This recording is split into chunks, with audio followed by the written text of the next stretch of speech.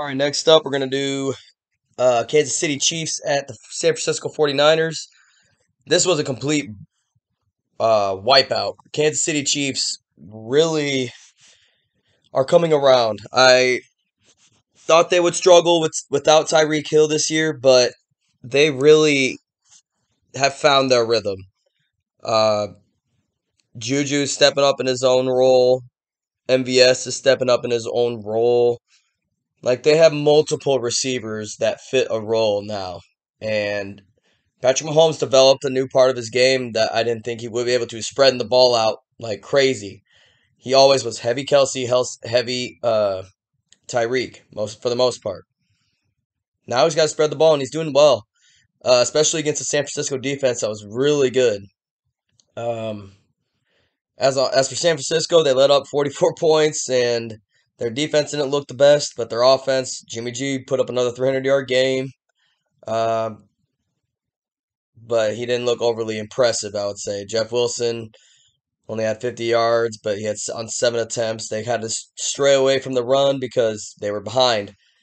Uh, Isaiah Pacheco, I'm a big fan of his. He reminds me, he's wearing number 10, and he kind of plays like Tyreek Hill.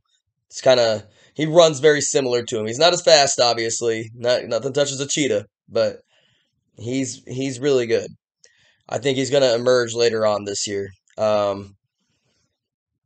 Like I said, the Chiefs, Eagles, Bills are the class of the AFC with the Bengals nipping at their butts. But I still like the Niners for a wild card spot. But this game was kind of alarming, knowing how much they beat them by. This means that their defense is vulnerable in ways. So I mean, they might beat the crummy teams, but if their defense struggles like this against the elite quarterbacks, I'm not sure how far I'll have them going in the playoffs this year.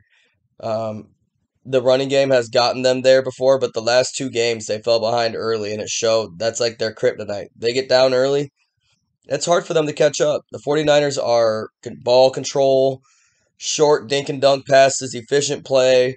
That's how they win games. They can play the long ball, but they don't usually end up on the right side of the scoreboard.